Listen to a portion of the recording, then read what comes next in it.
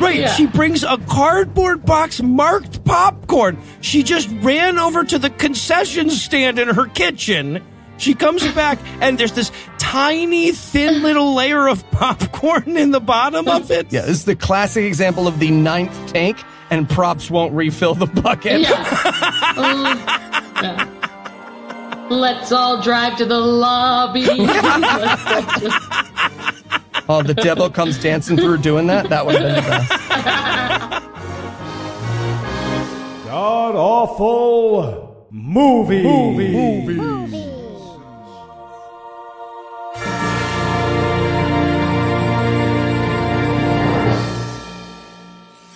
Welcome back to the GAMcast, where each week we sample another selection from Christian cinema, or we get the hose again. I'm your host, Noah Lugeons. Heath will be unable to join us this week, but sitting 900 miles to my northeast is my bad friend, Eli Bosnick. Eli, how are you this fine afternoon, sir? Halloween Spooktacular! Yeah, again, with this fucking taculars. Yeah, all right. We're recording this way in advance, so we're actually doing this in, like, August. So, this will be the second week of the Spooktacular, I guess. And also joining us this week, returning guest masochist, comedian, and improv artist, Rebecca Vigil. Rebecca, welcome back. Thank you for having me. I'm glad to be back. Are you really, though? Because, like, you know what you're getting into at this point. No, I hate this. I hate every minute. Oh, we got a good one for you today, though. So tell us, Rebecca, what will we be breaking down today? Okay, we watched Along Came the Devil, which is a scary family drama made by white pedophiles. Sure. There will be so many moments of child sexualization for no reason that never lead to anything in this movie. Yep. It's Jeffrey Epstein, co-producer of Along Came the Devil, ladies and gentlemen. And they're all blonde. They are all blind. Yep. Fox News. Yeah, exactly. Epstein has a type, apparently. And Eli, how bad was this movie? Well, if you love The Exorcist, but you're tired of those unrealistic demonic body standards, you will love this movie. I'm going to talk about the single greatest thing about this movie in a moment, but it's so wonderful. I don't want to spoil it. Okay, all right. Well, let's not make anybody wait there any longer than they have to. We'll cut straight to it. Is there anything you guys want to nominate this one for being the best at being the worst at? Best, worst, ham-fisted use of every horror movie trope ever. Oh, thank you. It's like they had a checklist of all horror movie tropes, and they just, like, randomly dispersed them throughout the script. I figured somebody went to, like, all the horror movie storyboards of all time and says, if it shows up in more than 3, I want it in my fucking movie. Just line them up together, and that's our script. Yes, and without any sense to it whatsoever. Yeah, right. Yeah, nothing ever goes anywhere. There's never any reason for that thing to have been in the mirror or anything. Right. Yeah, that thing to have walked in front of or that thing to have fallen down. Yeah, every goddamn. Yeah. What woods? Just walking into woods for no goddamn reason. I'm frightened. Reason. I guess I'll walk into these dark woods alone. That'll help. Exactly. All right, so I was going to go with best worst. Who and where the fuck are these people? Okay, so there's an early on transition. So the movie starts off with a 10 years ago flashback or whatever of a young girl with her older daughter. And then it cuts to 10 years later and we have an older girl and an older woman. And they're not the same people exactly, right? Like, so why do that to us? Why, like, leave us all going, okay, but who the fuck is who? Yes. And at the very least, like, a better writer would automatically recognize that as a problem and have them use each other's names over and over again in this opening scene, right? Yeah. And at least talk about where they are and why they're there. But no, not this stupid fucking movie. It's left to me to go back in my notes and go, oh, that's Aunt Tanya. Oh, okay. I see. Yeah, I don't think they read the script after they wrote it. Right, yes. They just wrote it. Hurry, make it quick. We can't read back through this, guys. We're out of Coke. Right. And Eli, I have a feeling I know what your best worst is going to be. See, now, I was going to go with best worst devil, but that gets into the surprise and my favorite part of the movie. So I'm going to switch at the last minute, and I'm going to go with best worst twist ending. Okay. I'm not going to spoil it, but the ending of this movie not only negates the entire movie, it negates, like, moviedom itself. We will get to it, but the ending of this movie, which it wants you to be like, the whole time, if you think about it at all, makes everything that happens leading up to it silly and ridiculous. Yep.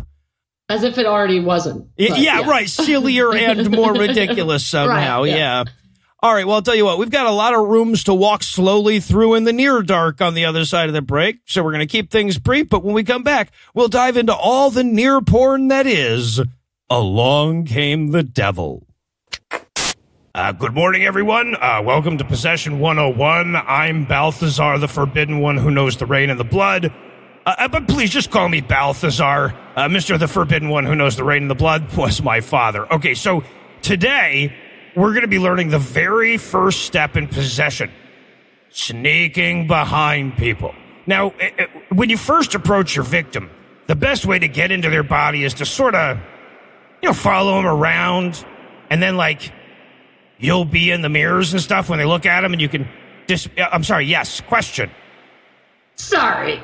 How does that help us possess people? Oh. Well, okay, so, they're like, they'll be walking around their house, and then they look out a window, and then just barely in the reflection, you're right behind them. Sorry. We get what you do. How does that help us actually enter their body and damn their souls? I think that was the question. Well, it's spooky. It's... spooky. Got it. Oh, okay, yeah. What if we sent them hate mail? Don't get ahead of me. Okay. And we're back for the breakdown, and we're going to open up on a Bible quote, 2 Corinthians 11:14.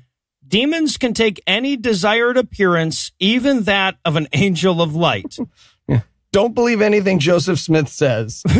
I just love that this, it starts off with a quote from a book that people will say is true with straight faces that paraphrases to, "The world is filled with shape-shifting monsters. Good luck." Question, will this ever have anything to do with anything that happens in the movie? Nope. Or am I crazy? Okay, No. good. No. It was just the first Bible quote they could find with the word demon in it.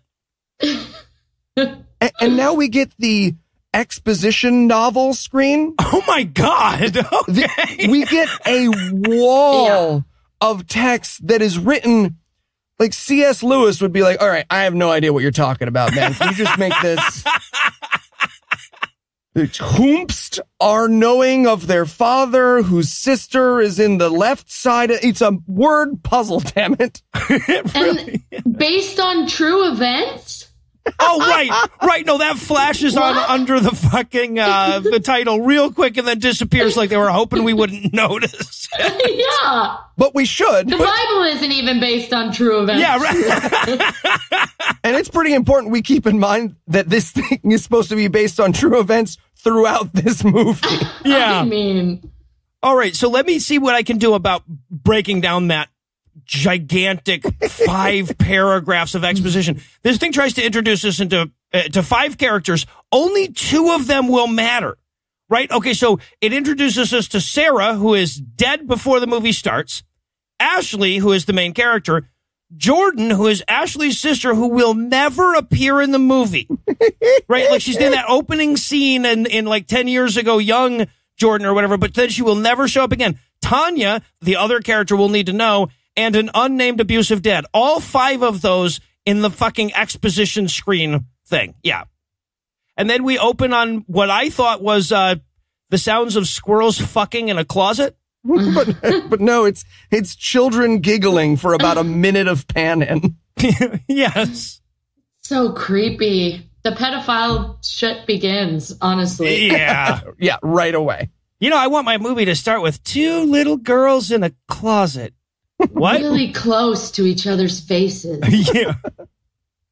Yeah, so I guess older sister is telling younger sister about how awesome mom was before she died. Well, she tells her that she wore a blue dress and the same necklace every day. Yeah. Want her to be like, yeah, she smelled pretty dead. I'm not going to lie to you. Sarah Havisham was her name, actually. Yeah, well, and then abusive dad storms in to begin his accent tour of the British Isles. Right? He starts off Irish because he's drunk. He ends up somewhere in London, I think. Ends at a Pennsylvania coal miner. It's very confusing. But basically, he wants them to stay in their closets so that he can have sex with a lady. I cannot emphasize strongly enough, this will never have anything to do with the rest of the movie. The movie makers just wanted to be like, and then he fucks in front of his kids. I need to dedicate about 12 minutes of this movie to fucking in front of your kids. Oh my God. Yeah, it's wild. Because throughout the rest of the movie, I was trying to make sense of why it opened this way. Right. Why did we need any of this information? But yeah, dad's abusive. He's locking his daughters in the closet so he can bang some girl in the bedroom that they're in the closet of, right? Yeah. And it just like continues the sexualizing women for no apparent reason, like showing this other woman that he's about to have sex with, like her ass and like side boob. Yeah, it's so weird. Yeah, no, it's just preparing you for the themes of the film, I think, in a lot of ways. Yeah. We're going to get some side boob. There's going to be some child abuse. You're going to be scared. Buckle in, everybody. We're making it to Hulu. I'm so hard. All right, so then late that night, Jordan, the older sister, awakens to a demonic voice calling to her, right? So she wakes up, and Ashley, her younger sister, isn't in the punishment closet anymore. So she has to like wander out against dad's wishes out of the closet and into the room to go get her daughter. And that's when fuck buddy lady sees the two daughters. And has an entirely reasonable reaction. Yeah. Yeah, okay, yes. Her reaction is, oh my God, you had daughters in the closet while we were having sex? That's pretty fucked up, and she leaves. But I couldn't get over the fact that before that, we were supposed to believe that she was, sleeping in that bra and panties? Like, a nice, comfortable bra sleep? Really? That was your sleeping gear there? And she had to have put it back on? Yeah, because... right. Don't want to go to the bathroom indecent. Here we go. Just put on this corset and these garters so I can go take a midnight dump. Yeah, but of course we obviously had to go with that because otherwise she'd just be in a t-shirt or something normal. Right. Or naked. Yeah, well, right. Yeah, in the real world. Yeah, but okay. Right. Yeah, so she storms off and that means that the children must be beaten. Because I'm drunk. Yeah, exactly. End of scene, end of plot line. Yep. Yeah, yes, really. None of that will ever factor back into the film in any way. Yeah. So now we cut to 10 years later. And second movie later. Yeah, right. Yeah, exactly. 10 years and one film later. Yeah, because again, we are now cutting to one of the characters who will not be named until another scene and an entirely different character who was not mentioned. Yeah. Yep. Right. Okay, so we'll fill you in. We'll do you more favors than the filmmakers did us. This is Ashley, the younger of the two daughters. Her older sister is off to college, will never appear in the film, and she is now living with her aunt, Tanya. Those are the two characters. Okay. Yeah. And this is how clumsily they open the dialogue. Hey, you didn't sleep in your bed last night. Is something wrong? And she goes, oh, it was shaking. And there are no follow-up questions. Nope. Aunt Tanya's like, yeah, no, beds will do that. They just shake you in the middle of the night. Yeah, those damn sleep number beds, Did you put a quarter in it? If you put a quarter in it, the motherfuckers only goes for like 10 minutes, though. Yeah, and okay, so Aunt Tanya is trying to talk Ashley into going to church with her, but Ashley has better things to do, like staple things to your face. Like anything would be better, really. Yeah, I wrote in my notes here, you want to come to church or you want to get eaten by a demon? Okay, yeah, no, whatever. It's up to you. Oh, yeah. And okay, so Tanya leaves to go to church, and then Ashley makes tea. We're going to watch the whole making of the tea. The whole making process. These directors sat around and they were like, guys, water takes 10 to 12 minutes to boil. I will not have any shortcuts in this film. Right. This is also the first, like, how do pop scares work moment in the movie, where we watch her leave the room and then a picture falls over and then she picks it up, brings another picture to replace it. And the soundtrack and the camera are sure it's terrifying, but I was just like, yep, stuff falls. Yeah. Tea gets made. Yeah. It's fine. Yeah, so we watched we watched this incredibly long, like, following her around, waiting for the pop scare. And when the pop scare comes, it literally is, no, I guess that picture fell down. Yeah. That's the whole thing. And then, okay, but we see her go upstairs to check on a sound or whatever, and then the camera pans down to a broken picture frame, and it's like, yeah, no, we know. Yeah, right? that's what that we heard the glass break, and we figured it was a picture. Yeah, the whole house shakes all the time. That's what we've heard. Yeah, right. In a house where the bed shakes, how could the pictures be safe? Yes. Right, exactly. Wanted so badly for it to pan over and it's just like the devil in a moving outfit with a plate glass window. Oh, I'm going to get in so much trouble. Please don't tell my supervisor. All right, so now we cut over to church where Pastor Boy Band is talking about Jesus. Okay. Jesus. I have a very, very important question about the setup here, because there's the preacher, there's the bishop guy on his right, and then there's just another fucking guy on his left who's dressed like casual fucking Friday. What is that guy? Who is he? The Senate pro tempore. I don't know. I don't. Yeah. I don't know how any of this works. Yeah, me either. But this young preacher is the new priest that's taken over for the old reverend that's about to retire. You know, he's the Sergeant Murtaugh to the new preachers, the young preachers, Riggs, I guess. So we have a little piece of his sermon. Then they go to the old reverend's office or whatever, where they have hey, don't read my demonology books, motherfucker. Don't. Those are mine. That's my stuff. It's demonology small talk. He's like, so, are you into demons? And he's like, went through a demon phase. You know. Also, why is he dressed like a hitman? I guess the black suit with the black tie. That will never come back. So weird. Yeah, let's dig into why Catholic religious figures are dressed like that. Holy shit, right? Yeah, that could be its own kidding. show right there. Yeah. But yeah, so young preacher is reading old preacher's exorcism books. Old preacher freaks out, goes over there, pisses on him like a cat, you know. Says, put it back. That's for the third act, motherfucker. Yeah. You're rushing the story. We don't have that much. That's why we had to put that weird kid fucking scene at the beginning. Wanted to make that sweet, sweet hour and 20 minutes runtime we got going. Right. Yeah. We've got 3 more scenes of tea. We got All right, so now we cut over to Ashley. She's okay, again, none of this is explained. Apparently, Ashley and her sister moved away from this town at some point for an extended period. And now she's back. Now that Jordan is in college or whatever, she's back to live in the town she grew up in. So she rides her bike over to see the old house that her and her sister got locked up in the punishment closet of.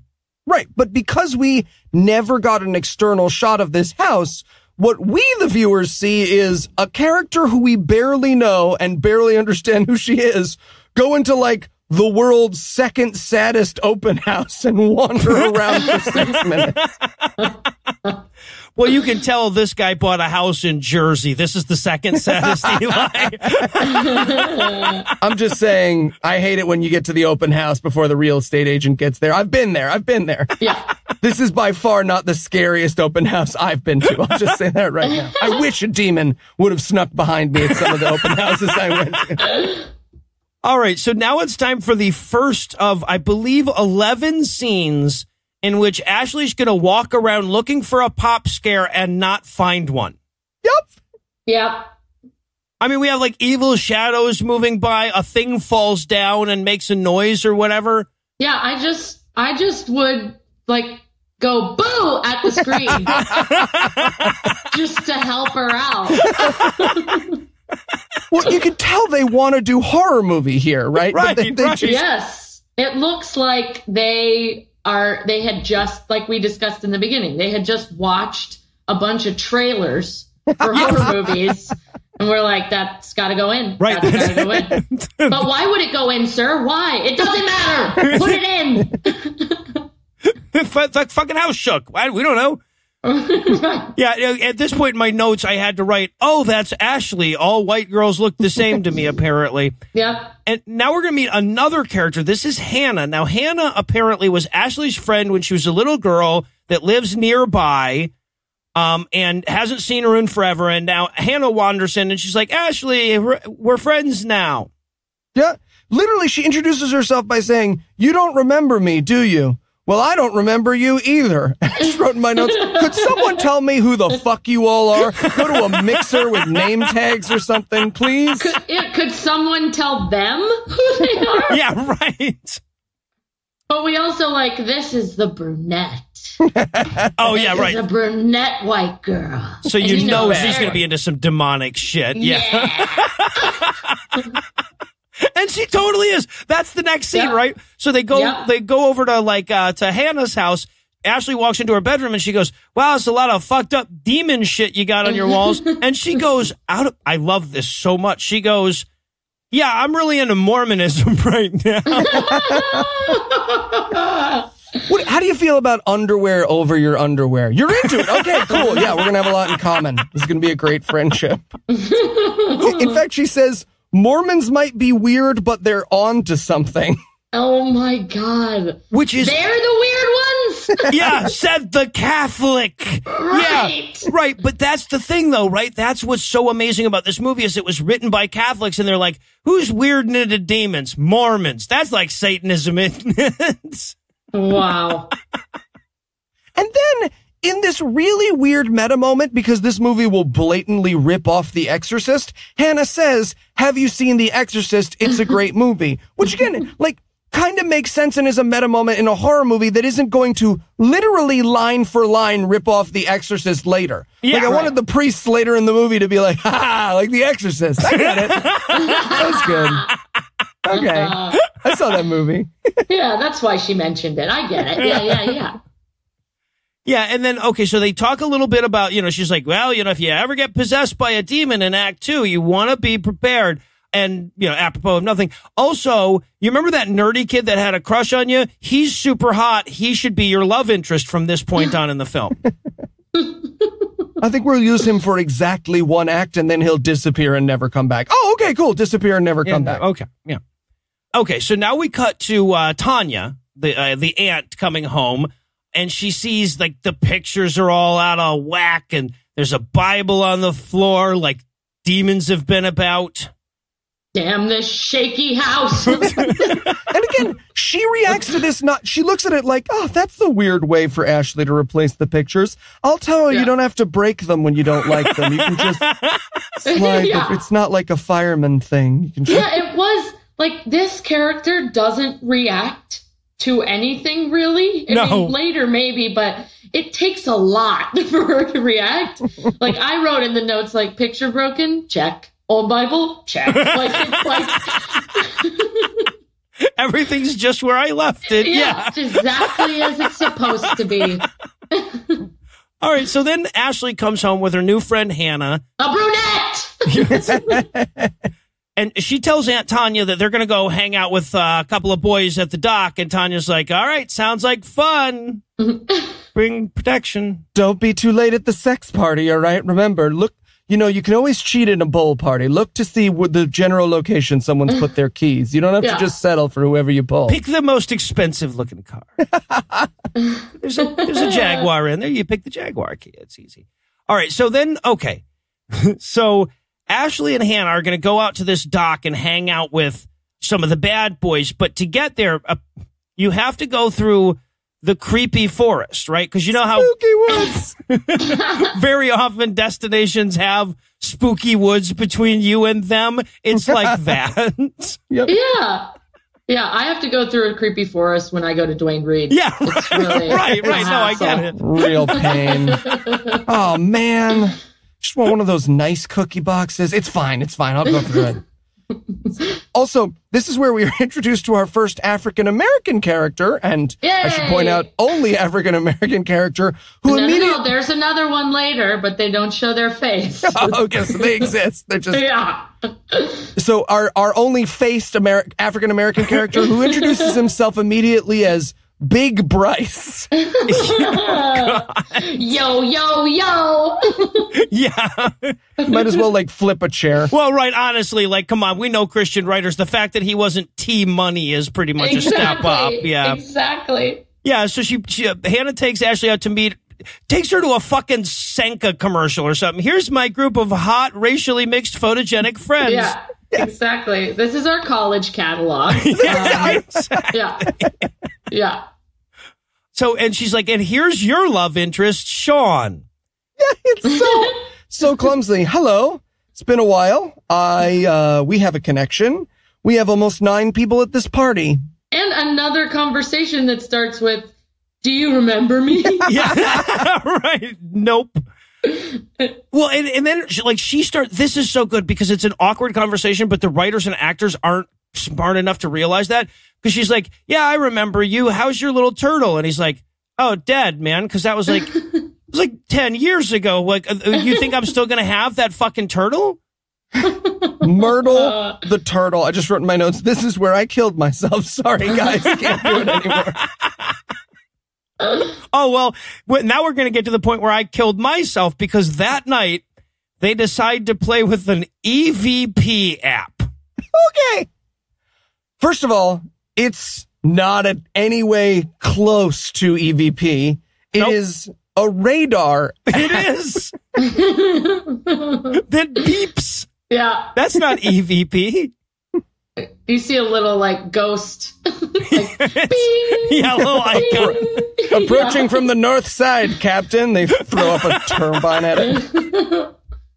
So, yeah, but while they're playing with the EVP app, I guess, Ashley hears a demonic voice calling her name, and she sees some momish, demonish stuff, and she screams. Yes. Party foul. Yeah, right? And this is the point, the first amazing horror movie decision where she's like, you know what? I'm very scared. I want to wander back into those dark woods alone. Bye. Yeah. By myself. Also, Bryce is my hero in this moment. So they're all like, oh, why'd you scream like that? Blah, blah, blah. And then she gets up and wanders into the woods, and they're like, Bryce. And Bryce's exact line is, quote, she's screaming, we're trying to have a nice, quiet evening. Bitches be crazy. So she gets super scared, and she wanders off into the woods where she starts hearing like noises and demon, but like the shit that they heard in the horror movie previews. Yes, right? Exactly. And then a bad Halloween store employee is behind her. And then she goes to run away. She gets really scared and she goes to run away, but she has to fall down. Yep, of course. Because otherwise there would be a horror movie trope left unturned. Yeah. They probably took it back. Cut. Sorry. We really need you to fall there. You can only fall in this movie. And then, but this scene ends with like that silly ass looking green bark monster behind her things. Yeah, like not Scary Farm. Yeah. Right. Do you guys want a candy apple? No, man. Come on. Can I just tell you you're too old to work here? Please don't tell me I'm too old to work here. Really wait for this all year. I know you do. All right, so now we cut back home. Aunt Tanya's doing dishes, and she goes to check on Ashley. Ashley's in the bathtub because otherwise she'd have clothes on. Just having a candle bath like you do. After a hard day, you light several dozen candles and you have a nice bubble bath. Yes, it's self-care. Yeah, you're right. You scream blood into the tub and everything. Yeah. No, I'm always amazed by how many candles movie makers think that human beings are willing to light for ambiance, right? It's like whenever you see a sex scene and there's like suddenly 400 candles lit. It's like, who the fuck stopped and lit 400 candles during foreplay? Do you know how long that would take? Right? I mean, you guys have to know how long it would take because you actually lit those candles to make this scene happen. You had 11 guys doing that shit. Yeah, I'm surprised they didn't film her slowly lighting each of these candles. Yep. Well, she makes tea. Yeah, exactly. And then again, we get 3 useless horror movie tropes. The scary hands grab her out of the bath, the screaming blood, and the 'twas a dream trope, all of which will never matter to the movie. Nope. Okay. And then we have the scene where like Aunt Tanya and her have the like aunt niece chat about her mom or whatever, and about Jesus and the importance of being a Christian, which was really fucked up for me because it was at this point that I recognized Aunt Tanya as the actress that fucked the stuffed bear in Ted. Oh. Right? So I'm being preached the gospel by the chick that fucked the stuffed bear in Ted. There was just something weird about that for me. It's a step up for her. I'm proud of her. She moved. This actress was in Ted and had sex with Ted? Yeah, she was Ted's love interest. God, she has horrible taste. Yeah. And I want to give Ashley credit here because she's like, God never gives us more than we can handle. And Ashley's like, yeah, well, God gave me an abusive dad who had sex in front of me. So maybe killed my mom. And maybe you don't say that, right? Because what he gave you was that time you got in a bike accident, right? So. And the horrible shame of your role in Ted, yeah. Right. He gave you a bad agent. Hey, given her acting skills, the fact that she's in a movie at all means she's got a hell of an agent. Awful. That was my other best worst best worst actress. Oh my gosh. Oh, she was bad. Yes. All right, so late that night, we watch Ashley P. This was thank you. So uncomfortable. I don't. Because again, when we have Rebecca on our show, I'm always a little bit hyper aware of like, because me and Rebecca don't talk a lot, so I'm always just like, what did I ask Rebecca to watch? And I'm just picturing her at home, and she's like, oh, cool. They invited me to watch a teenage girl pee. That's fun. Yeah. So thank you for having me on the child pornography cast. Right, exactly. Oh, Jesus. And then, of course, we get another useless, meaningless, or 2 or 3 useless, meaningless horror movie tropes, right? We have the shadowy thing that walks in front of the camera suddenly, and it's so clearly just Dave walking by in his trench coat or whatever. Also, just want to point this out. Her half wipe is not at all sanitary. Right? Like, I get why they didn't have this girl thoroughly wipe, but if you're going to show us someone peeing, maybe don't have them like wave a piece of toilet paper at their genitals and then immediately stand up. Yeah. That'll get you an infection way worse than a demon. That's all I'm saying. That's probably where the demon got in. Front to back. Front to back. All right, so... Yeah, but so she leaves the bathroom and then she has to go back and turn the light out, and then she leaves and the light comes back on and there's a demon shadow or something, or like a silhouetted in there or whatever. Oh, if she had turned the corner when the light turned back on and Ghost Mom was in there taking a shit, I would have bought every copy of this movie and exist just like, come on. I got to stop making casseroles so late at night. Oh, God. But of course, our hero doesn't notice any of this shit, which started making me think that like Ghost Mom is like desperately trying to get seen, and she's just always like, no, don't look, don't turn around. I just made a fucking noise. Yeah, she's just desperate for a scare. Yeah. Come on, Mom. I walked right in front of the camera. Yeah. I was promised I was the ghost in this movie. I feel like I'm being edged out. And then we get the shaky bed scene, right? It's like she goes back to bed and the bed shakes. It's like, yeah, that's demon possession there, I guess. Mm-hmm.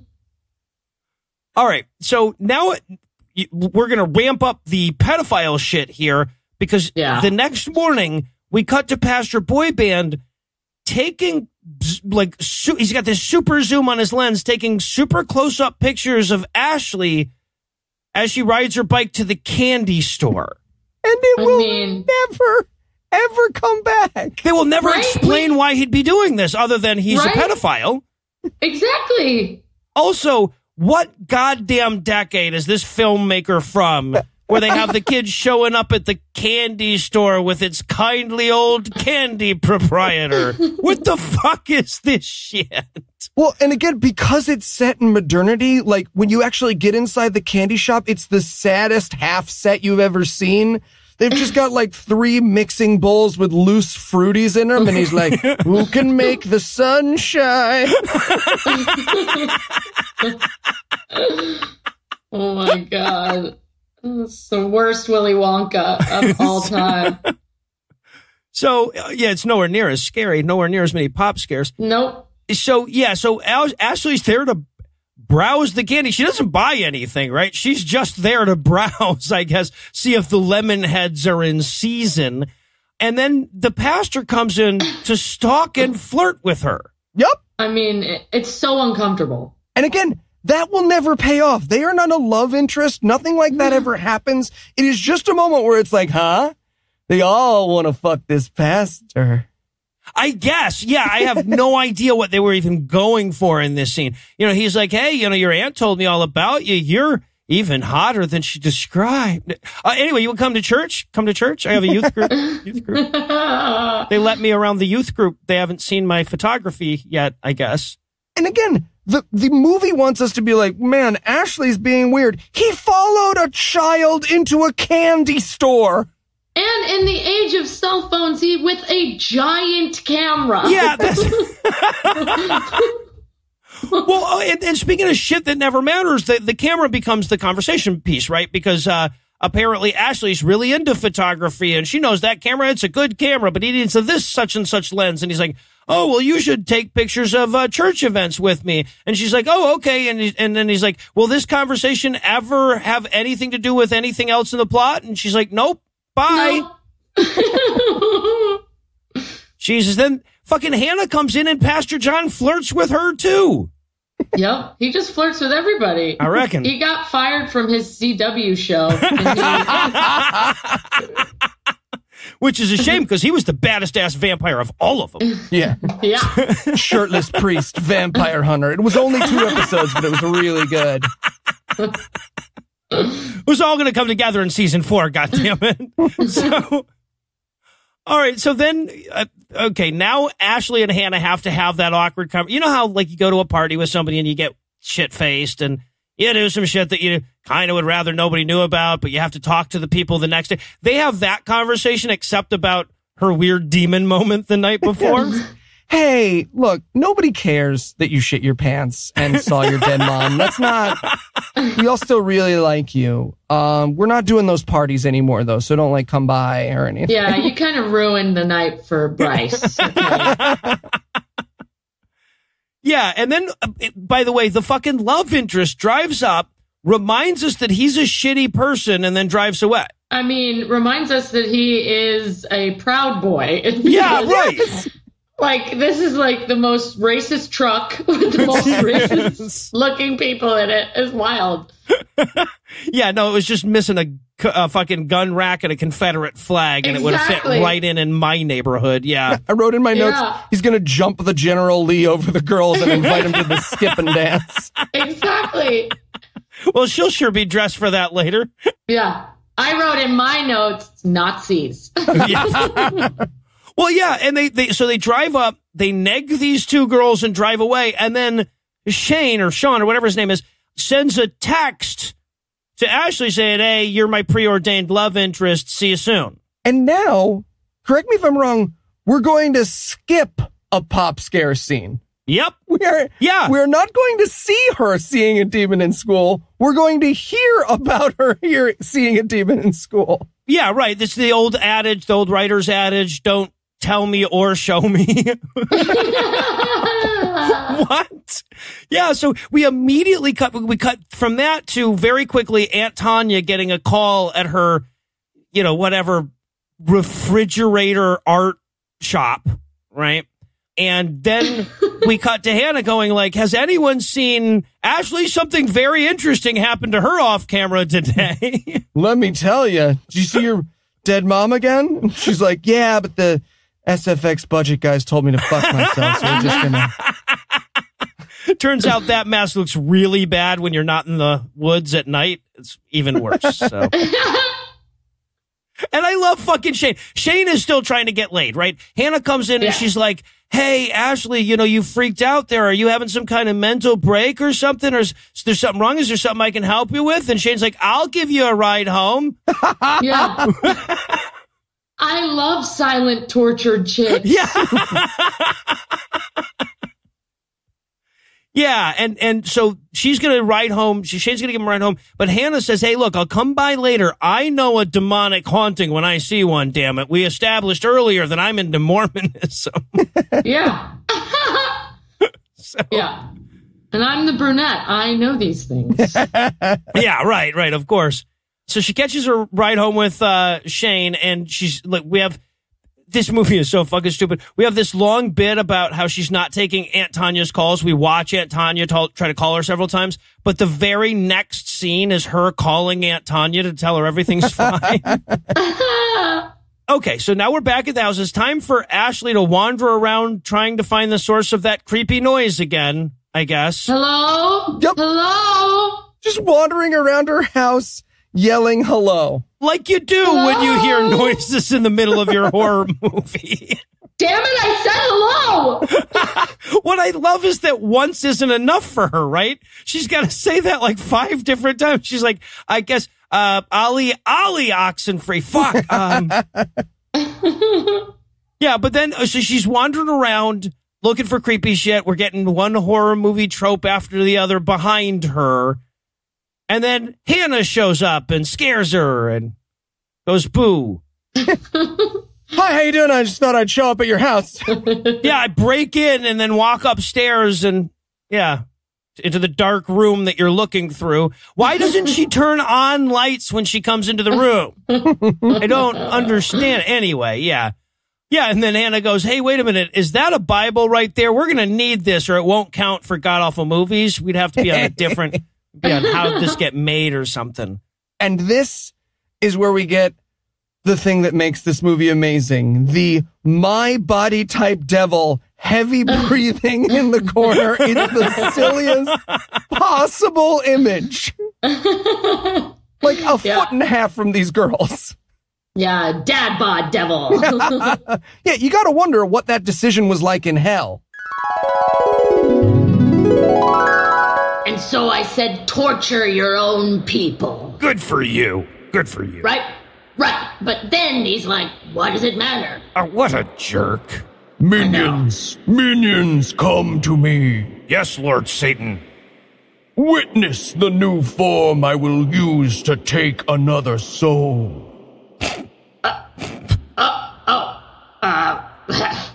Is that it?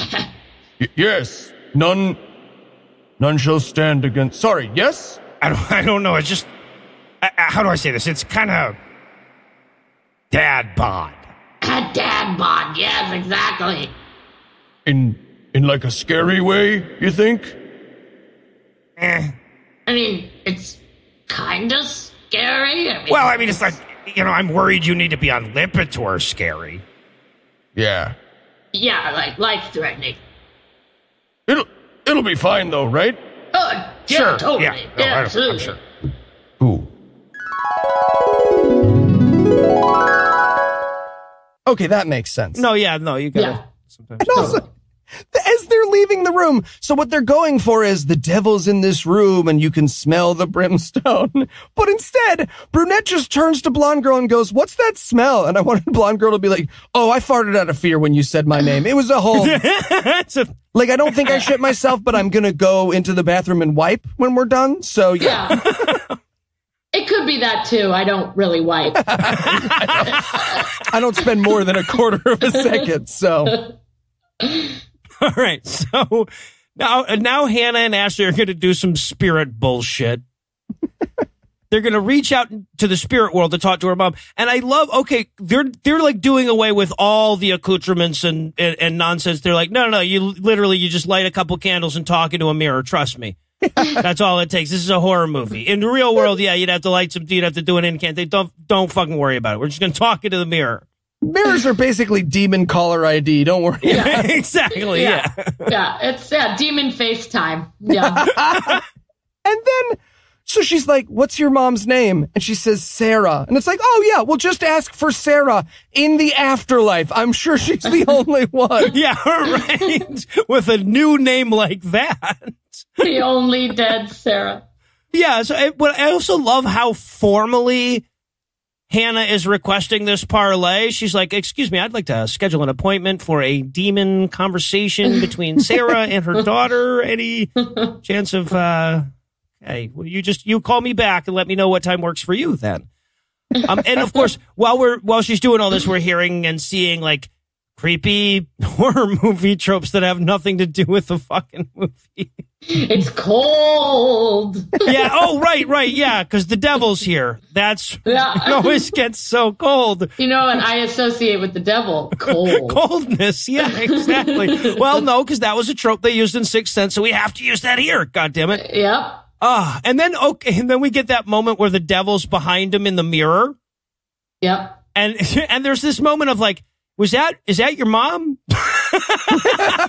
Yes. Yeah. You didn't mention your mom's giant devil cloven hooves. Yeah. And hey, credit to Hannah here. She avoids the horror movie trope. The moment she sees the devil, she's like, cool, gotta go. Bye. Fuck out of She is here. fucking out. Okay, you make a lot more sense now. Yeah, I get it. And again, Ashley acts like she's upset because she like party fouled in front of the popular girl. Like I wanted to see her crying to Aunt Tanya. I summoned the devil in front of the coolest girl in school. If I had a nickel. Yeah, right. All right, so Aunt Tanya comes home just as Hannah's leaving, and Aunt Tanya's like, wow, she left like you guys had been summoning the devil in here right before I showed up. And okay, so there's this great moment where the two of them are arguing, right? Because like Ashley had this moment in school and then didn't take Aunt Tanya's calls for a while or whatever. And Ashley is way too early on all of her lines in this dialogue. She's like, trying to cut Tanya off, but she's like 6 words too early for it to make sense every time. And Tanya's not a good enough actor to roll with it. So she just keeps going with her line after Ashley's interrupted. Like this, Tanya's acting would distract you from a porn. Right? Yes. Well, and this is a porn, so. Well, it's a near porn. Yeah. So, yeah, but ultimately this ends with Aunt Tanya and Ashley deciding that they're going to have a movie night. Yay. And again, like, this is just, like, no one who had anything to do with this movie has ever watched a movie. Apparently she's got a disposable popcorn bucket that's got like 3 kernels of popcorn in it. Oh my God, why couldn't they just get her all the popcorn? That was so fucking weird to me. Like I'm like, there's no way you guys didn't have the budget for popcorn. Yeah. Well, they don't want to watch women eat. Oh, right. No, they're women, so they'd only eat 9 kernels apiece, I guess. Right. Yeah. She brings a cardboard box marked popcorn. She just ran over to the concession stand in her kitchen. She comes back, and I was sure this thing was empty for the longest, and then they pass it in front of a light, and you can see that there's this tiny, thin little layer of popcorn in the bottom of it. It's like, that's worse than there not being anything in it, guys. Yeah, this is the classic example of the 9th tank, and props won't refill the bucket. Yeah. Yeah. Let's all drive to the lobby. Oh, the devil comes dancing through doing that? That would have been the best. And again, because they realize that, like, oh, when people watch movies, they are silent and watch a movie, Aunt Tanya immediately turns to her in this scene and is like, oh, your mother and I love to talk while we watched a movie. We didn't really watch movies. We put a movie on and talked. I guess we just like talking and eating popcorn, if I think about it. Yeah. This movie's stupid. Yeah. I like talking while other people are trying to talk. Yeah, right. I should get into podcasting. All right, so Yeah. the Skype delay gives you a great excuse. All right, so yeah, and they start to have this conversation about what was it like to have movie nights with my mom. But the writers realize about 3 lines in that they do not have the skill for this conversation. Yeah. So it just abruptly ends, and we cut to, like, Tanya's nightmare. Oh, Father Michael just standing there on fire. Yeah, the old reverend guy from earlier. She's seeing him in her living room in a lake of fire. I think it's just his kink. Okay. Finding that out. I get it. And then she flashes back to her sister, Ashley's mom, telling her that she's both pregnant and possessed by demons. Boy, I'm having a hell of a week. I'm going to hit you with a twofer. I'm pregnant. Wait for it. And I've got a demon inside me. I wanted so badly to like cut over to the devil with morning sickness, just being like, oh, this is the fucking worst. My feet hurt so much. And of course, because this is a fucking exorcism movie, Tanya says, Sarah, you just need psychiatric help and is wrong. Yep. Stop telling me your feelings. Go get help. Yeah. Yeah, but so instead of getting her psychiatric help, they pray together. And then flies start gathering around as she says demon stuff. Like, I don't know if she's summoning them or if they're just into this track. I don't know. It's like fucking fly Woodstock in the car all of a sudden. Yeah. And then Tanya wakes up on the couch because that was all a dream or memory. Now, for those of you listening, you may be confused. And yeah, yes. Us too. Us too. We are doing our fucking jobs then. Yeah. All right. So then that night, Ashley wakes up for yet another walking slowly through the house to demon noises scene. This is one where she sees all the flies around the vent. Yep. And then we got to see where the fucking CGI budget went. Here it is. This was the silliest possible looking devil. Oh God. Yeah. I really appreciate that, Rebecca, you have him always as Devil Bunny in your notes. He looked like, okay, you know that Donnie Darko shit. Yeah, he sort of had a Donnie Darko thing. Have you seen that video where everybody's like, is that a bird or a rabbit? He kind of had that going on. Oh, yeah? Yeah. Except, and I liked this choice because not enough devils go with this in horror movies. His nose. You remember Ziggy, the cartoon Ziggy? Yeah. Yeah, the devil went with a Ziggy nose on the. What the fuck was that? Nothing more terrifying. Someone in the design department, than a blobfish nose on a demon. Fucking what? And then the demon, weird. I guess, mounts Ashley and spits in her mouth. Spits in her mouth. Yes. Yes, like the evil Big Brother trick. Yes. Yeah. All of our notes are just yuck. Yeah. All right. Well, I'll tell you what, guys, that's where the movie's budget went, and I'm delighted. So I want to pause on a high note. This movie will never make me happier than it just made me. So we're going to take a break, but first let me give Act 3 the hard sell here. Will we ever acknowledge that a priest taking photos of a teenage girl is creepy as hell? Can the devil lose up to 15 pounds in just 6 weeks? Why confuse us with the older sister character if she's never going to factor into the fucking movie? Find out the answers to these questions and more when we return for the inconclusive conclusion of Along Came the Devil. Boo!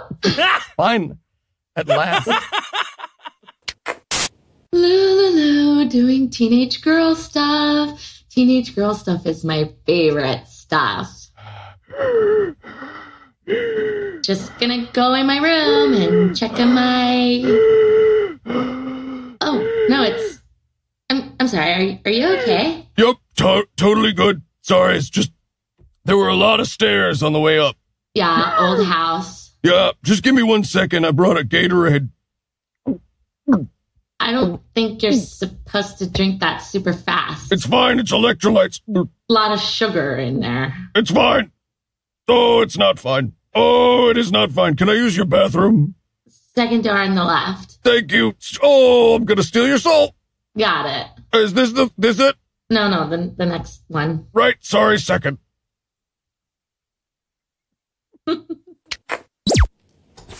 And we're back for more of this shit. When we last left off, Ashley was watching hefty devil drool fuck her unconscious body. And we're going to rejoin the action with her scarfing down some breakfast like Tanya's timing her, right? Like Kobayashi or something, yeah.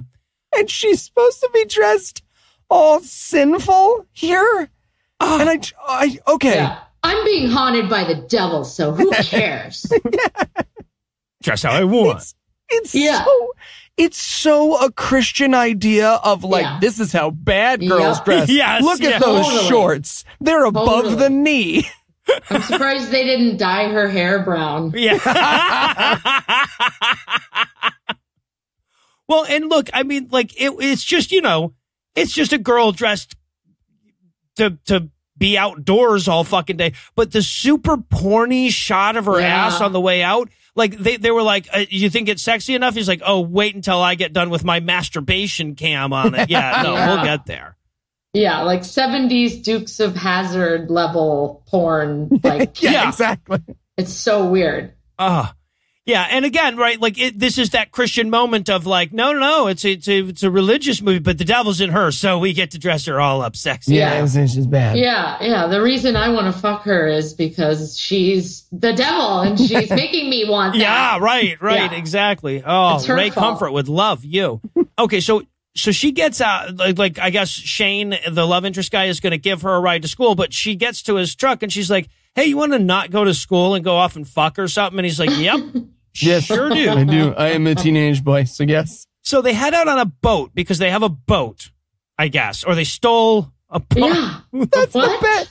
That is the best possible, right? Because she's like, why don't we get out of here and do something wild? Flash cut to them having a lovely afternoon on the lake. Yes, right. And playing slaps. They're playing fucking hand slaps. How romantic. Okay. I want to talk about this slaps game. She hits him so hard on this third round of slaps. This actor calls cut and starts weeping, and they kept it all in the movie. God, you were supposed to be acting. Yeah, but he's like, wow, you're way better at slaps than I am. We shouldn't do that anymore. And she's like, you want to fuck? And he's like, after that slap, probably not. No. Yeah. Again, this movie has demons in it, and the least realistic thing in it is that this teenage boy is discouraged from sex stuff with this girl. Yeah. I never thought about fucking a lady before. Yeah, right. Yeah. Just, aren't we going a bit too fast, young lady? Yeah. Must be the devil. Also, okay, so they start kissing, and then he pulls back, and he's like, you bit my tongue. And then he spits out like a fist-sized glob of blood, right? He starts basically orally menstruating here. And again, I was a teenage boy. There are no teenage boys who would let a little tip of my tongue got bit off stop them from trying to get it over the hando. No, it's fine. You know what? I'll just chew on these box of tissues and you just whatever you want to do. Yeah. My dick's all there still. Yeah, right. Let's not do oral, but I'm still down for sex. Yeah. Slapping was hard, bit off my tongue. I'm gonna go with foot job. I feel like is what I have left. All right, and then so we cut away from that moment. We will never see Shane again. We will never find out what happens here. I mean, it's wild. So many useless scenes in this movie, like where characters completely disappear. It's wild. Yeah. Well, and then we cut to Tanya, right? She's at work at the refrigerator front art store, and she gets a call from the school that Ashley never showed up. And fucking Tanya's dumbass is like, wait a minute, I could have sworn she was going to school with that boy dressed like a Dixie-themed stripper. What the hell? Yeah, again, more non-reaction from Aunt Tanya. Yeah, right. Beverly, I'm going to need you to watch the Feather Lamp picture frame store. I need to go yell at my niece. Yeah, and Hannah can't find her either. So Tanya comes home. Now, we can tell that hello shit is genetic here, right? Because Tanya walks in and she starts going, Ashley? Like, good. Like, come on. After 2, you don't need to keep doing it anymore. Oh, I love this, too. Okay, so Aunt Tanya walks into Ashley's bedroom to see if she's in there, and she catches the smell of death that everybody keeps complaining about. Yeah, her dirty vagina. Yeah. right. Her unwiped asshole and everything. But what I love so much about this, though, is that over and over again in this movie, people walk into that room, they catch the smell, they go, oh, my God, and then they just leave the room. They don't go get the Febreze or anything. They don't check the vent. They're just I guess it stinks in here now. It's your house. Yeah, right. Well, now we know that about that room, and we'll stay that way. All right. So meanwhile, Hannah couldn't find Ashley either. So she's checking out Tobin's spirit guide or something, trying to figure out what's going on. Getting your friend possessed by a demon for dummies. Yeah. So, okay, but eventually Ashley does come home late that night, and her face is all bloody from a bloody nose. So Aunt Tanya takes her to the hospital? Yes. Did you eat a guy? You ate a guy. Okay, let's get the shovels. No, it's okay, honey. We've all bitten off a dude's tongue. It's part of growing up as a strong young man. All right, so now we head to church where we cut in on the priest looking over his perv pics, just in case you'd forgotten that this character takes long-distance close-up shots of teenage girls on their bikes. We remind you of that. Again, this will never relate to the movie at all. No, it literally is just his hobby. That's it. We're just learning about him, and it has nothing to do with the plot at all. He's just a pedophile. Yeah, to these writers, the priest is a pedophile is the same as, and he's into jazz. He's into he likes jazz. Exactly. So he's looking over his perv pics, and suddenly he notices that old Reverend is in the church with him getting absolutely shit-faced on scotch. Yeah, totally. And they start talking about doubt. Now, this is such a weird way to enter this conversation, right? Because the old Reverend says to the young priest, he's like, you ever doubt? And what he's really trying to get to is, I have a basement full of demon-possessed people in this very church, and sometimes I doubt if that's a good idea. But he frames it around, do you ever doubt God? Which is a weird thing to do if you've got a fucking exorcism dungeon. Yeah, again, to give away the twist of this film, what this priest is talking about is, I've literally never succeeded at an exorcism, and as a result, have a medieval-style prison full of demon-possessed humans. And he's like... Yeah, man, I don't know. Surprise! Thomas Aquinas, and he's like, yeah, that's... Which makes this scene insane, because he's like, I don't know, sometimes it's darkest before the dawn, and he's like, yeah, you're probably right. Yeah, right. Yeah, and in the movie, there's a line where he says, spare me the seminary bullshit. And like, that's what I thought when I pressed play on the movie. Yeah, right. Here it is. I think that could be the tagline. And then, again, apropos of nothing, the young priest goes, okay, I'm in. Yeah. And the older priest is like, didn't really invite you to anything. I was just talking. No. You had me at prison. Yeah, right. Of little girls. Yes. Yeah. All right, so now we cut to the hospital. We're at the hospital over the nosebleed, and we have this great moment where the doctor comes in and has to tell Aunt Tanya, like, no, it's fucking nose. You tilt back your head. Yeah. Is what you don't take. You don't go to the fucking hospital. Yeah. Ma'am, you're taking up other people's space. So if you could just leave. Oh, but they do want her to see a shrink. The shrink, and I love it too. She's like, I'm a therapist. Here are drugs. because like Christian movies spend more time demonizing psychiatric medicine than actual demons. She got a nosebleed and she was prescribed an antidepressant and a sedative. I wrote in my notes here, excuse me, I have to pause the movie to punch myself in the nose. Also, here's a bottle of Vicodin and some fentanyl patches. I don't know why. Just here you go. Yeah. A lottery ticket. Yeah. The doctor is a black woman, which very progressive. You're right. But they do not show her. She's like if she was being like interviewed and wanted to keep herself anonymous. Right, like she's in witness protection or something. Yeah, she is blurred out. Which, considering this movie, like, I get it if that was a demand in her contract. She saw the dailies. It's like, oh, no. You can't use my face, though. Yeah. My voice is pretty nondescript. Yeah. Honestly, Eli, where I thought you were going with was, given what we know of this director so far, I can imagine if he said, okay, but 50% of the black people have to be blurred out. So, and I love, too, how little they understand about anything in the universe, right? Because the shrink says to Ashley as they're leaving, she's like, you're okay, kid, but if you ever need anyone to talk to, call me anytime. But, bring money because my rates put sex lines to shame. I mean, no, that's not how it works at all. Yeah, no, not at all. If you need a friend, I'm a medical professional. Yeah. So please don't use me. Yeah, exactly. I would be a bad choice. All right. So now let's do a time lapse of this girl on a bed for 8 hours. This is amazing because here's what happened. The people who made this movie saw Paranormal Activity and they were like, fast motion sleeping is scary. Put it in the movie. And they didn't realize that the part about Paranormal Activity that's scary is like the ghost blanket, not just like sleeping real fast.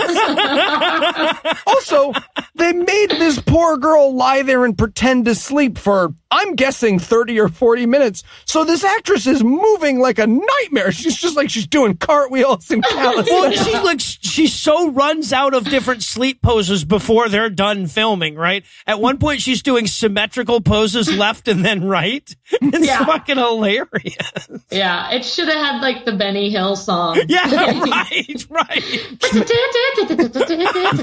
She's making a snow angel in bed. Yeah, right, exactly. All right, but yeah, that eventually ends, and now Hannah shows up to do battle with that demon once and for all. So she tosses a few rocks at the window. Hannah, that girl's on a sedative. You could throw the window at her face. She's not waking up. She had a nosebleed. Come on. But she does manage to wake up the devil. So the devil shows up in the window. And once again, Hannah runs the fuck away. I love Hannah so much. Bye. She's like, oh, there's demons at this exorcism. Fuck off. Oh, I didn't realize looks like you're busy. I'm going to come back later. But as she's biking away, she stops in the middle of the road to check her texts and gets killed by a truck. Okay, this shot is so sloppy because it literally goes, devil, flash to her getting hit by a car, devil again for no reason, right? It's just the devil being like, you want some pancakes, Ashley? I was thinking of making pancakes. And then it goes back to the car crash to show us that Ashley, in fact, was hit by said car. Yeah. Can we talk about physics, too? The shot we see, there's no way that car would have been turned that way. No. They just put a car and her on the ground. We have to recreate this accident in your mind. The car had to be moving sideways at the time that it hit her, right? Exactly. Like they had to be trying to smack her with the tail end as they did a fish around her. It was, look, there's a car. We can't afford to wreck one, so we're just going to pull it real close to this telephone pole. Exactly. And then just get on the ground anywhere. Yeah. Yeah, right. 11 and a half feet from your bike, please. We want everybody to get the impression that you flew like goddamn Charlie Brown missing the football. Why don't we put a sock up in the air here? Jesus. And then, okay, so we have the moment where like Tanya comes in to like, I don't know, crack a window in Ashley's room to let the smell out, I guess. But Ashley has left her EVP app turned on her phone. Yep. And now it's calling Tanya's name. So Tanya just turns it the fuck off and leaves. Good for Tanya, man. There's a switch in it. Yeah. Tanya. Oh, all right. Wow. Fucking hang. I wanted her to get a text from the devil that's just like, did you just fucking hang up on me? I thought that's how you guys greet each other. Is you say your name over and over and over again. Yeah, right? Yeah, isn't that the house rule here? Yeah. Tanya? All right, so now fucking Aunt Tanya goes to Google. I shit you not. This is the first fucking thing that shows up on her Google page. Depression or demonic possession? If it's not one, it's the other. Yeah, remember, Christian viewers, it's not enough to go see a medical professional. You should Google it, too, and to get both sides. God damn it. Yeah, fun fact, it's actually a great quiz, because if anyone ever says it's anything other than depression, they are, at best, mentally ill. By the way, cannot recommend Googling this enough. You get a weird side episode of Christian Bill Nye the Science Guy talking about how mental illness isn't real and that everything is devil. It's pretty great. Yeah, I went down a Google rabbit hole here. Oh my God. It was All pretty right. great. God awful mini in the can there. Awesome.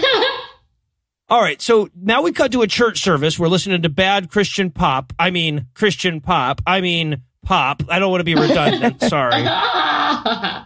Yeah, it kill me. Worst music ever. Oh, my God. Yeah, can you imagine doing that on a Sunday morning? Listening to that first thing when you're still kind of sick from Saturday night stuff? And also, the people in the movie seem to agree because they're not moving and they don't look like they're listening to anything, which on a movie set, you're probably not. Right? Yeah. But these are the worst extras in history. So they just got them waiting for the next take. That's what it looks like. They're frozen like it's the second band. We've all been to that concert where you've got a good opener and then just someone's girlfriend's mom started a band that's all tambourines. And then there's the band everyone came to see. That's how they look. They look like they're on tambourine band. Which, to be fair, they're right. It's that. Yeah, no, it is. It is tambourine band. With the exception, though, of Ashley, who is rocking back and forth like she's masturbating, right? Okay. You can tell that these movie makers have never been to church because this girl's behavior is the least disruptive thing going on at any given church service on a Sunday. Yeah. Yeah, so they start doing the prayer, but the devil that's inside her can't handle all this praying, so she ogre noises her way up to the front, bleeds out of the eyes and yells devil words, and then passes out. Seen it. What wanted the aunt to come over? Ashley, you're embarrassing me. You are embarrassing me. All right, so now Tanya's like, I've got to take her to the hospital, and the priests are going no, only God can help her. Leave her with us. Leave your teenage daughter with this guy who's been taking pictures of her. Yes. Nope. Unbelievable. I need you to trust me and leave your very obviously ill niece alone with us. Here. Yep. Two men in all black suits. Yeah, exactly. That are technically celibate and think that we're angels. Yes. Oh my God. And so Tanya drives off with Ashley, and the young priest turns to the old reverend and he's like, all right, goddammit, we're well into the third act. What the fuck is this movie about? And is it me or does Father Michael do the I gave up that life and then dragged me back in? All right. I'll never ride a horse again, though. Yeah. Right, but this conversation is that they have to get the demon's name, right? Right, and this is going to be tricky because this time the demon was invited in, right? So now you got to do that whole awkward bit where you just sort of naturally thought they were going to leave once the movie was over and you don't want them in there anymore, and you can't just say, hey, why don't you guys leave, and it becomes a whole thing. It's really awkward. So I get it. I wanted the young priest to be like, okay, we got to get his name. Can we sign him up for the Face app? There's a lot of... Ooh, I do want to know what I would look like if I was old. Oh, look at me. That's so funny. Yeah, so they're after the demon's metadata, I guess. And in order to get that, they're going to have to read the forbidden books quick. Quick! Read! Yeah, quick. Read several 400-page books. What? It's so weird. And now, okay, so old Reverend guy goes, we're getting this voiceover, right? Where he's going, like we're seeing Aunt Tanya try to take care of Ashley, and the priest voiceover is explaining the 3 phases of demonic possession. Yes. Now, the first stage is just existing in space-time, right? He's like, first, the demon will be in a place or a smell, maybe. What? Guys, my house has like 45 demons. I think I need to talk to my realtor. The demon loves the trash can. Yeah, right. And the kitty litter box. Oh, the kitty litter box is loaded with demons. You go out on trash night and there's a demon like perched on your trash can. Come on, you're smashing trash cans lids together. Get out of here. All right, now that's the first stage. The second stage is oppression. This is where the demon chooses a target. And then the third stage of possession is possession. Possession. That's where he goes. I'm like, then those aren't the 3 stages. That's 2 words and then all the stages of possession then, you asshole. And again, given what the twist of this movie will be, what the fuck do you know, dude? Why are you talking? We will learn at the end of this movie he has never succeeded. Yeah, because his list is terrible. Yeah, right. The stages are terrible stages. I mean, he makes everybody else read the book. Yeah, right. It's like, why do I have to read your forbidden books? Haven't you read the motherfuckers? Obviously not. I feel like with that dungeon full of possessed people, it's really incumbent upon you to read these motherfuckers. Yeah, it's like required, dude. Oh, and then, of course, while he's saying all that, we're watching Aunt Tanya and Ashley, and Aunt Tanya's nose starts bleeding. No reason, just because that's a horror movie trope, right? Yep. Mm-hmm. All right. So we learned that the only way to beat the demon is to unlock the secret of his name. And now the second most unrealistic part of this movie, after the teenage boy saying, hey, shouldn't we slow down with all this sex stuff? The doctor from before that treated her at the hospital for the nosebleed makes a house call. Is there? Hello, I just got out of my 14th century time machine. I think she might have the rickets. I'll go be alone with the demon now. Well, first, let me explain to you that Hannah is dead. I am a doctor that you met once that has no reason to think that you have any connection to this young girl that got hit by a car in any way, but just in case, I'm going to open with that. I'm just telling all my patients today, Hannah's dead. You didn't know her either? Okay, cool. I was just checking. Well, see, I feel like they cut a whole plot line where Aunt Tanya and this doctor fell in love because it makes so little fucking sense any other way, right? She hugs him when she finds out that Hannah's dead, and then he's like, I'm going to go check on Ashley, and then he just walks upstairs knowing where her bedroom is. Yep. Right. Unless this is just like a town of pedophiles. Yeah, yes. I know where all the teenage girls' bedrooms are actually in this town. And everybody's cool with it, you know? There's a candy shop. Yeah, Everybody's right. cool. You're writing a much scarier movie than this movie. Yeah, no shit. Yeah. All right, and okay, so now the priests show up at Tanya's house to help. They're like, hey, you know, you can't handle this demonic possession thing on your own, so we're here. And then we get the most comical goddamn demon noises from upstairs. Right? It's like I expect them to walk in, the devil's blowing his nose or something. He's going, oh, sorry, guys. I'm a little, it's allergies, though, so it's not contagious.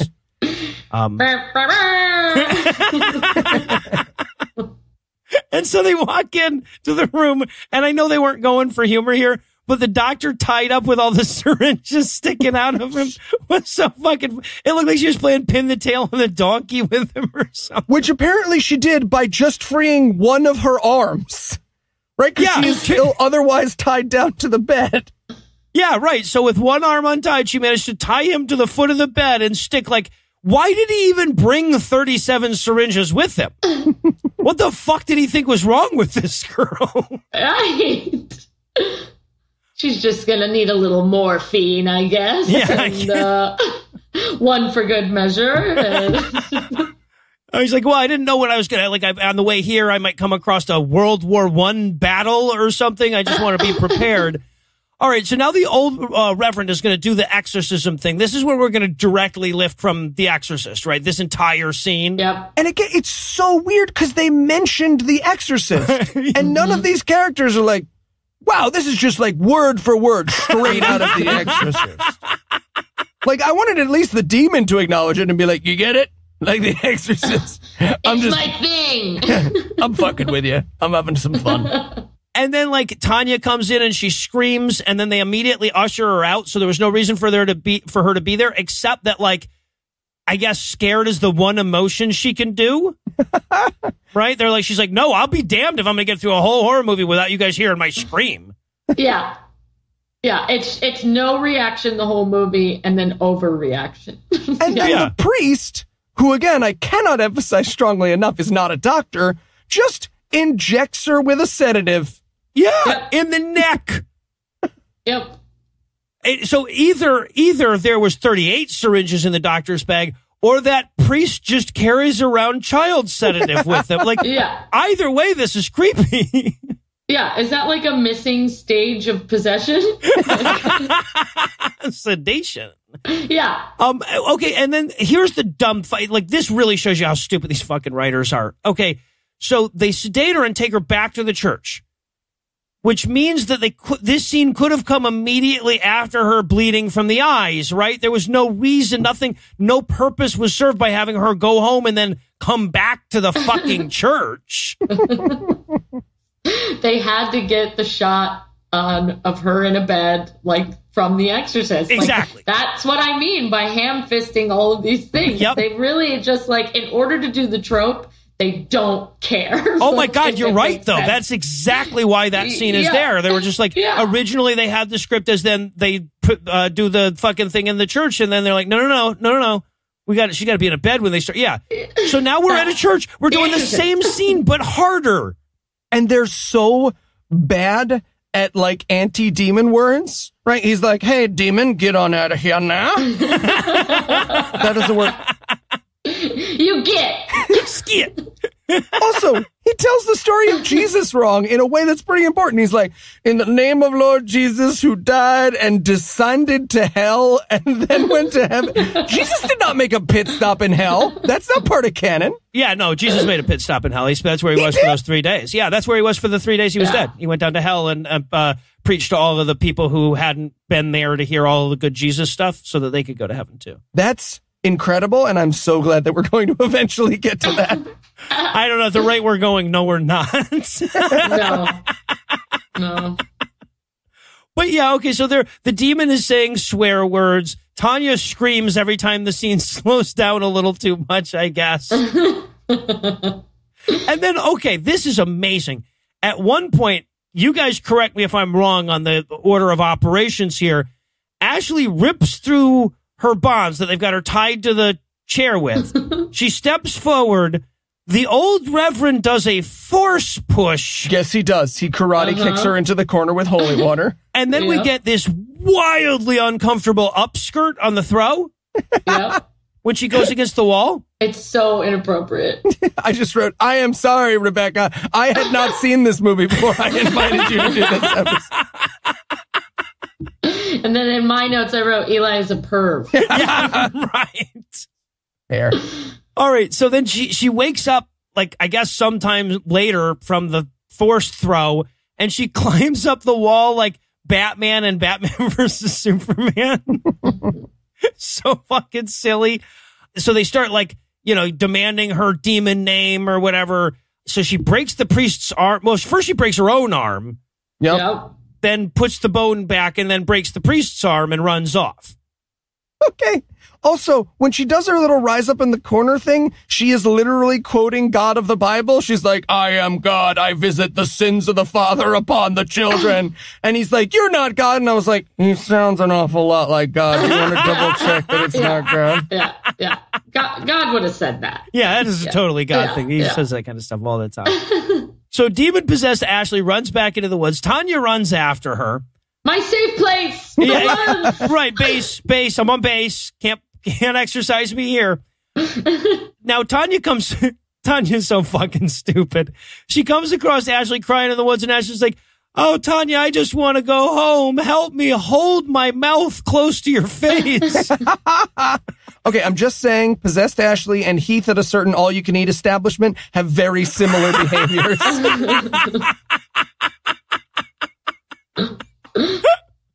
All right, so the priests show up, fucking demon, fucking Mike Tyson's Tanya's cheek or whatever. Mm-hmm. Yeah. Uh-huh. And then, okay, we get this scene where, like, the younger priest has to drag Ashley back to the church. But what we're looking at is a priest dragging an underage girl into a church against her will. Yes. I feel like they should be a little more aware of this kind of shit at this point. I mean, no, they showed her upskirt. Like, all bets are off. Yeah, I guess. Boston cop drives by. I'm not seeing this. I'm not seeing this. This is just how it's done here in Pettifilton. This is a weird thing to see at the church on a Monday. So old Reverend and Tanya show up, like the priest drags her into the church. The old Reverend and Tanya show up afterwards, and by the time they get there, Tanya has strangled the young priest to death with his rosaries or something. But he looks less strangled and more sad that he's in the movie. All right. So, with 4 minutes and 10 seconds left, Tanya is outside the church the next day. She's calling Jordan. Remember Jordan? Of fucking course not. We only saw her in the 10 years ago opening scene. Yeah, I didn't have any idea who that was. Yeah, that's Ashley's older sister who's in college. She's like, Jordan, you have to come home. Not sure why. Are you learning about demonic possession in that college of yours? Probably. Yeah. But then the old Reverend comes together and he's like, hey, since you're, kind of down with this whole demon possession thing, you want to see something cool? You want to see my possession dungeon?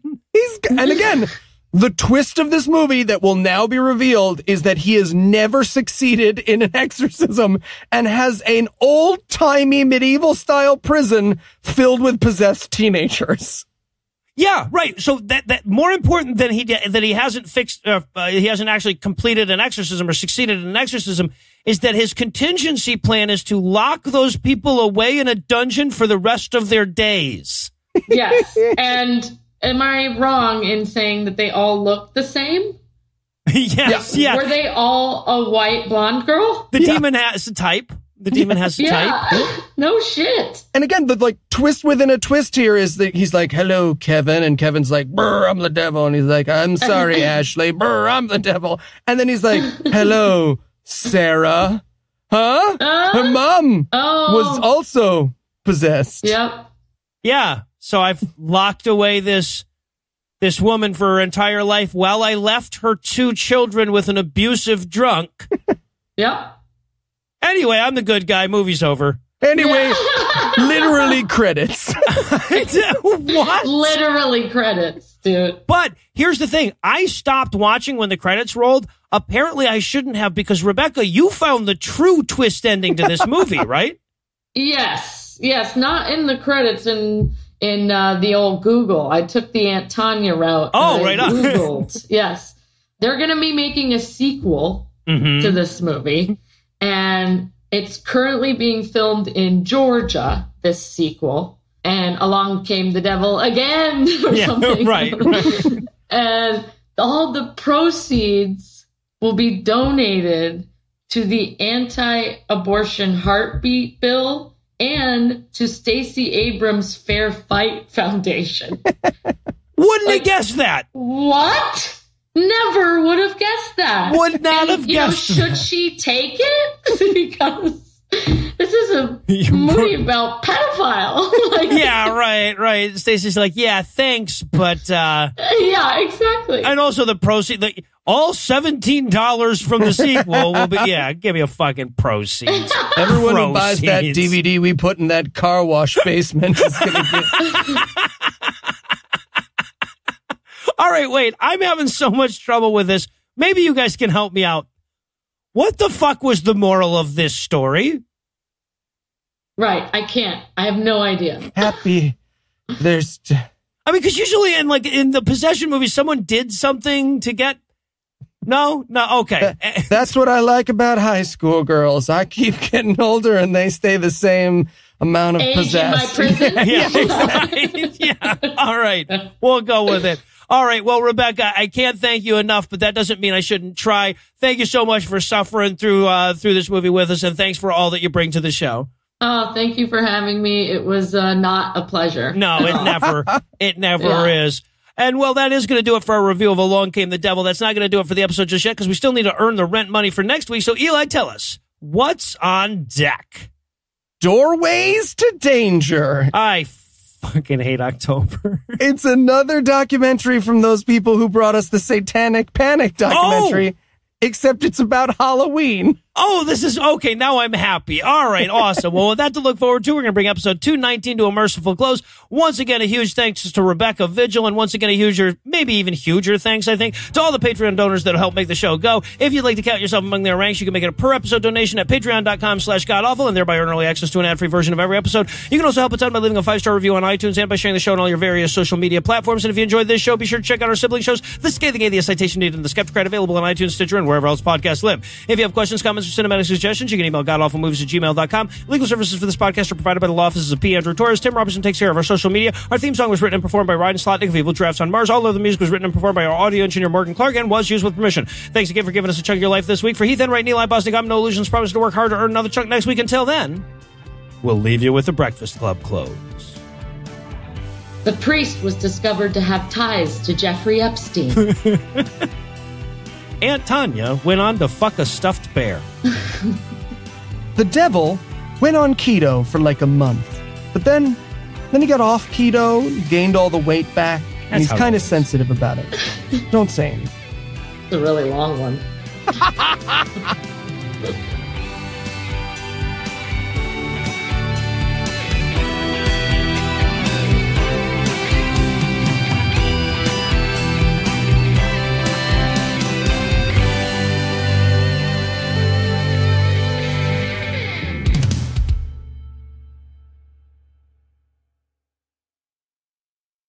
The preceding podcast was a production of Puzzle and a Thunderstorm, LLC. Copyright 2019. All rights reserved.